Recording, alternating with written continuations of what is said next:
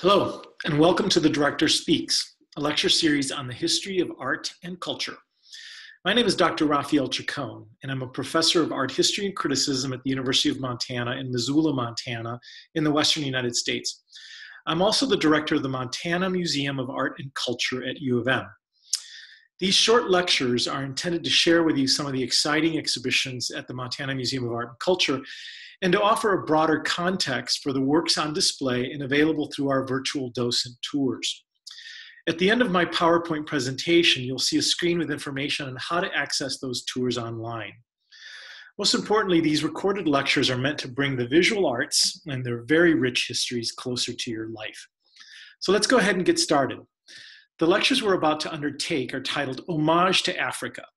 And this is a six-part series that accompanies the exhibition Homage to Africa, the Tony Hoyt and Molly Shepard collections, which are currently on view at the Montana Museum of Art and Culture in Missoula from February 5th to April 24th, 2021.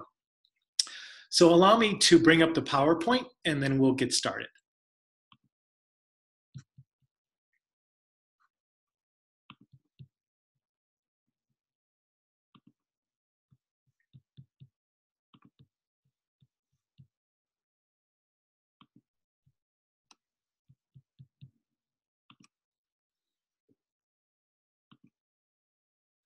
So as I mentioned, these lectures are in six parts, and the last time we met, we actually looked at Africa's geography and its history fairly broadly as an introduction to the series.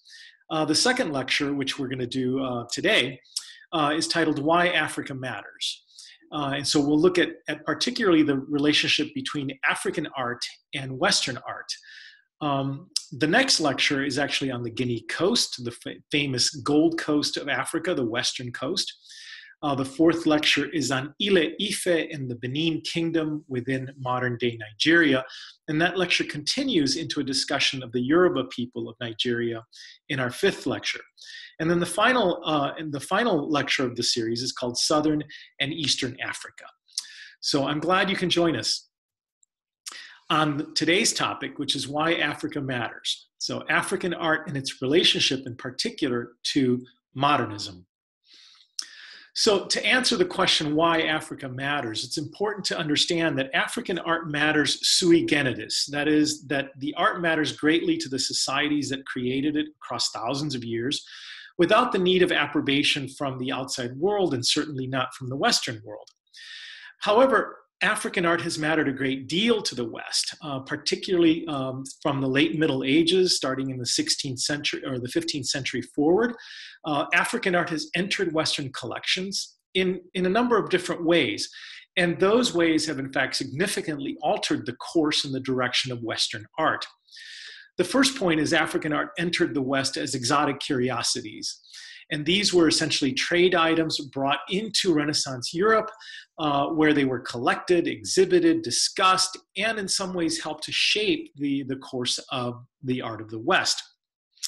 The second part is during the colonial period, when huge portions of Africa were colonized by Western powers. African art was a symbol of that colonization and that the hegemony of Europeans over the African continent. So much of African art, particularly the things that we tend to see in Western collections today, was actually thought of as booty from punitive expeditions, from conquest, from essentially the exploits of the colonial powers in the African continent. And the third way, and this is what today's topic is really about, is that African art was one of the great catalysts for the creation of modern art in the Western world. In fact, I would argue, and I think most historians and art critics would agree with me, that really there wouldn't be any Western art, any modern art in the West, in the way that we know it, without an enormous contribution from African art, the participation of African artists, whether willingly or not so willingly. African art has, in fact, influenced the West greatly, particularly in the 20th and into the 21st centuries. So the first thing that we should talk about is the term primitive, because that's often the way that Westerners have discussed African art. They lumped it in with a category of art that came from the third world, what is called the third world or the undeveloped world, or otherwise known as the primitive world. The term primitive is essentially a pejorative. It implies that European civilization is superior to the civilizations of the rest of the world. And it was a term that was commonly used in the late 19th and early 20th century by Westerners. However, the term itself does not describe the reality of any of those civilizations and those cultures that created very, very rich and wonderful arts. It is, in fact, a Western fantasy. It is an attempt on the part of the West to describe societies that were relatively unknown to them. The term doesn't have any currency today. No one talks about the work of the rest of the world as primitive, because we see it for what it is. It's an imperialistic term. It actually says more about the hubris of Europeans than about the values and the integrity of non-Western societies. So the image that you have before you is, in fact, an image of the notion of the primitive, that is, large collections of works of art from Africa that were collected by Europeans and displayed as evidence of their power over these societies. So there is indeed a definite relationship between Western European art, particularly modernist art of the early 20th century, artists like Pablo Picasso, Henri Matisse, and many other members of the avant-garde, and traditional African art. It was what I call a selective appropriation of that art. And by the way, this field of scholarship, that is the relationship between African art and modern art, is in fact a very, very rich and fertile field. And a lot of it was initiated in the mid-'80s, in fact, in a great exhibition, a controversial exhibition titled Primitivism in 20th century art, which was held at the Museum of Modern Art in New York City.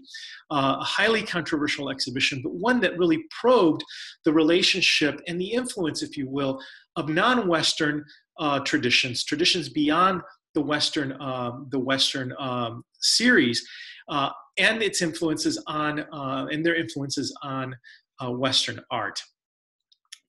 So, crediting African art and particularly the high levels of abstraction in its influence on European modernism is really no longer controversial as it was a few decades ago. In fact, if you look at the Wikipedia entry on African art and modernism, you can actually see, in fact, how popular this idea is. Wikipedia lists, for example, that Pablo Picasso between 1906 and 1909 had an African period, which they called sometimes the Negro period or the Black period. The reality is that this period lasted a lot more than just 3 years. Abstraction gleaned from African art was an enormous part of Picasso's opus preceding this period and continued well into the rest of his career.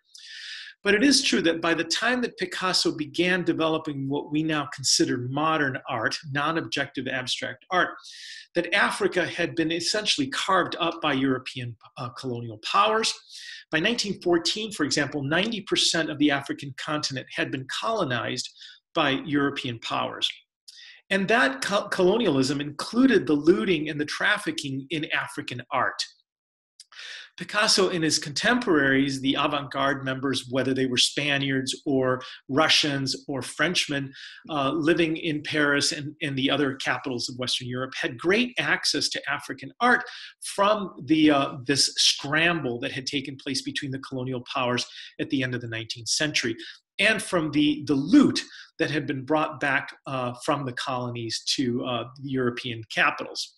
So artists like Picasso and Henri Matisse and many, many, many other artists, not just in France, but also in Germany and in Belgium and in England, began to look very carefully at the art of Africa. And therefore, African art is in fact foundational to the understanding of non-objective or abstraction in the Western world. There would be no modernist aesthetics without it. art critics, such as the Englishmen Roger Fry and Clive Bell, two very influential British critics in the early 20th century, devised a methodological approach to look at this modern art, this abstract art, and that eventually became known as formalism. Basically, what they said is that all works of art possess significant form. That is, that they have a clever or an effective arrangement of formal properties that, in fact, evoke an emotion on the part of the viewer. That allowed critics to look at all of Western abstraction, but it also significantly allowed everyone to look at non-Western traditions beyond the West for these properties, these formal properties of abstraction. It was a way of validating within the West, validating that art which was called primitive, which was thought beneath them, and yet still highly expressive and important in terms of human creativity. One problem with the formalism of Roger Fry and Clive Bell, it left out the significant, the meat, if you will, the content of this African art, or non-Western art that these artists were looking at. In other words, they left out the social, the political, the religious, the philosophical context, the meaning, if you will, the heart of this art. And they basically simply appreciated it for its formal properties. And then it allowed them, it catalyzed, in fact, the same sort of formal explorations in their own Western art. For example, here is Pablo Picasso's famous painting, Les Trois Femmes, one of the early Cubist paintings which he was developing in the years 1905 to 1906. And here what we see is figural abstraction. The faces that you see on these female figures are, in fact, figures are drawn from African masks. And these are some of the examples that Picasso had access to early in the 20th century. These masks, however, were only used as catalysts for the abstractions within the Western context in terms of as formal devices. In other words, Picasso really wasn't interested in their original context, what their spiritual, religious, any of the meanings and the functions that these masks played in their original societies. The masks that I just showed you that were so influential for the development of that Cubist painting actually stem from the Dom people of Ivory Coast in Liberia. And these are known as diangle masks that represent female forest spirits. So these abstracted, beautiful faces represent these peaceful spirits which soothe initiates in the process of their initiation ceremonies. But that context really was of very little interest to Picasso. In fact, Picasso talked about how in his first visits to the Trocadero Museum, now the Musée de l'Homme in Paris, where all of these vast collections of African art were held, that he was literally repulsed, that he felt, in fact, like he wanted to vomit from the scent, the smells of these collections. And still, he was so drawn to them that he returned repeatedly over and over and over again to seek inspiration from what he was seeing with his very eyes. So again, the context of the mask, in this case, you see a diangle mask worn by a ritual performer, reenacting the primordial myths of the society, talking to the initiates, talking to the village, costumed, hidden, if you will, from everyday life, or transformed from everyday life into a spiritual being. That context was really of very little interest to Picasso and his cohorts. Really, what mattered most to them was, in fact, the expressivity, the formal abstractions which they were witnessing in these sculptural traditions. And those masks and those sculptures that they collected and looked at and studied would catalyze great and important movements in abstraction in the West. This is, of course, Picasso's very famous breakthrough painting, the first sort of publicly exhibited monumental work by Picasso in this new Cubist style. And there were many, many influences here, not just African. For example, we notice that there are allusions to Michelangelo here, to the Spanish painter El Greco, allusions to Iberian art that is from the Hispanic Peninsula, from even before the Roman times there. But there is clearly allusions to the art of Africa, which he was witnessing directly in the collections that he studied and analyzed and appropriated early in the 20th century. These are just some of the examples that were heralded actually in the mid 1980s in that primitivist exhibition at the MoMA in New York City. Some of the masks that were actually direct inspirations for Pablo Picasso's famous catalyzing painting for Cubism, for the movement of Cubism. And that it wasn't just that painting. There were scores of paintings and drawings and sculptures that would attempt to borrow themes, elements, particularly when it came to figural abstraction from African art. There were lots and lots of formal devices that were borrowed from, or appropriated, if you will, by Picasso and his contemporaries to catalyze their own work. There on the left, a painting by Picasso of the head of a man, and on the right, its African source. The same thing with this portrait of a woman on the left and the mask that you see there on the right. Same thing with a painting like this. So in that period, that crucial period between 1906, 1907, 1908, what we see is copious borrowings, if you will, of African sources, among others, but primarily African sources for the art of an influential artist like Pablo Picasso in the Western world. And Picasso wasn't alone. I offer you here the work of Henri Matisse on the left, the famous portrait of Madame Matisse, and its source, literally the mask that you see there on the right, became the source for the portrait of his wife. Notice, of course, that the painting on the left is not a representational likeness in the traditions of the Western world. It's in fact almost a direct, almost a literal borrowing from an African tradition. Here is a watercolor sketch on the left of that same, one of the predecessors to the painting. And then you see on the right a mask from the Fang people of Gabon, which was the source for that very beautiful, very placid image that you see in the modernist painting. Matisse not only looked at masks, he also looked at figural sculptures, particularly reliquary figures, images that were often contained or held in African village shrines. For example, this is a very famous painting of bathers by the river, and many of the gestural moves that you see, the abstractions of the figure that you see here, were drawn from the kinds of abstractions that we see, both in terms of proportion, physiognomy, figural types, etc., that Matisse and other modernists looked at in African sculpture. These are actually a collection of African sculptures in one of the avant-garde artists' personal collections. An individual like Alfred Stieglitz, a member of the European avant-garde in the first quarter of the 20th century, was keen on looking to African art and exhibiting it simultaneously alongside modernist art so that one could appreciate the connection, the kind of the formal dialogue between the abstractions of a contemporary Western artist and the abstractions of their African predecessors.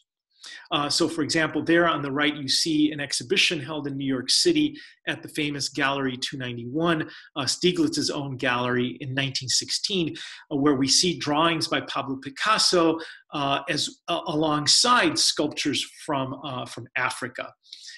These are the sculptures actually that were borrowed. These are known as Bieri figures, and they were part of also from the Fang tribe of Gabon, or the Fang people. And these were images of Fang ancestors venerated in shrines as protected figures by the community. Again, the context and the original meaning of these were less important than the figural statements or the figural gestures, the decisions made by the traditional artists. That's what interested these Western artists. They left aside a whole wealth of knowledge, a set of important data in favor of simply the appropriation of formal devices. Again, the predecessors, the sources for much abstraction in the Western world. Matisse in his late days was well known and celebrated for a series of cutouts as they came to be known. And these cutouts, he was heralded as having kind of moved Western design, Western art making into this much more decorative and kind of lusciously colorful and beautiful direction in his late work. And also it was subject to, you know, his infirmities in his late days when he couldn't paint, he couldn't hold the brushes quite well. So this became a way for him to continue his creativity. This did not spring from his own creativity, from his own mind, like a fully formed Minerva from the head of Zeus. It had predecessors, and it had predecessors in African art. It's ironic that the textiles that I'm showing you today, right here on the screen, are known as skirts, because indeed they are large pieces of fabric that were worn around the body as skirts. It's ironic that some people call these Matisse cloths, because the irony stems from the fact that Matisse actually looked to these cloths to inspire his famous cutouts of his late career in the 1950s. So really, Matisse's cutouts should be called Cuba-inspired cutouts, because they derive quite directly from the patterns, the designs, the inventiveness, the creativity of the Cuba people, specifically Cuba women, who made these skirts in the Democratic Republic of Congo. So we have our influences mixed up a little bit. It's these Cuba cloths that were influential for Matisse, not the other way around. So it's ironic that that although the French and much of Western Europe paid homage, understood the power and the value of African art, and validated it and approved of it, so much so that they imitated it. And of course, imitation is the highest form of flattery. It's really the Nazi party, the very racist Nazi party, that in some ways pointed out how truly significant African art was for the West.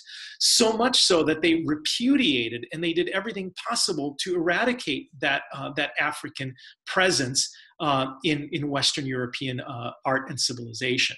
So what I'm showing you here are scenes or photographs from the opening of the great German art exhibition held in Munich in the late 1930s. And you see images of Adolf Hitler and his henchmen, who were, in their opinions, quite cultured, celebrating the art that they felt was in fact truly European and valid in the West, the art of the ancient world, bombastic images of idealized, heroic, superhuman beings, the kind of Aryan idealizations.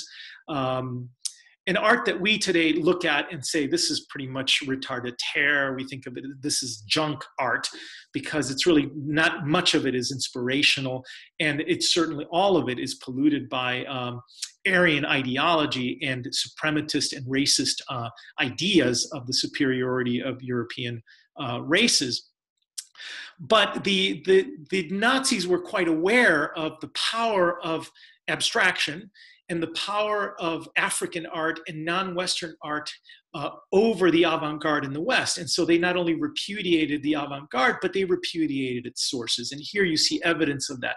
Simultaneously, as they were promoting this horrible, disgustingly racist art as the ideal, watered-down classical art, but nevertheless the ideal art of the new order, they were also trashing the art of Africa and its descendants around the world, and certainly trashing the embrace on the part of Western Europeans of those traditions.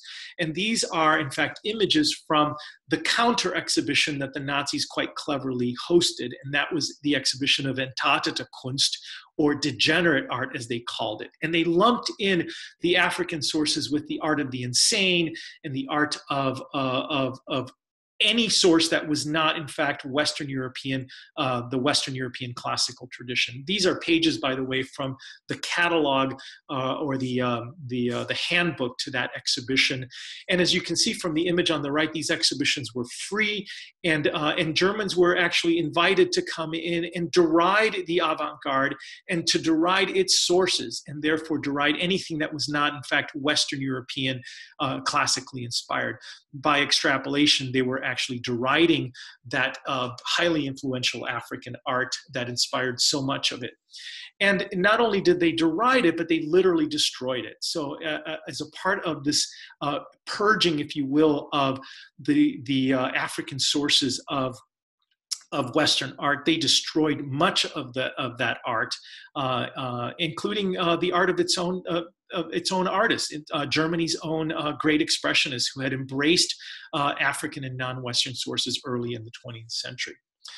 So, but there are, in fact, in a great many ways, African art, it was inspirational to the Western world. And certainly after the collapse of the Nazi Party and that regime in World War II, Western Europe and the rest of the world, the rest of the free world, I might add, went back to indulging itself in these appropriations of African sources and went back to the traditions of abstraction. So it wasn't just early in the 20th century.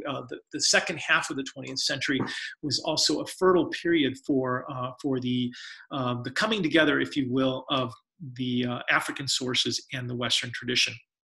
And I want to point out that this was not just figuration. It extended to many, many themes in Western art. For example, the Dutchman Piet Mondrian and the Uruguayan Joaquin Torres Garcia were both very interested in this idea of the grid. And whether serendipitously or intentionally, we see, in fact, great relationships between the grids of modern abstraction, or Western abstraction, if you will, and the grids of African art, especially the work of the Dogon people of Mali. And a similar theme, similar ideas behind the use of that grid. The grid as the ideal or kind of perfect form, which implies a kind of utopia for humanity.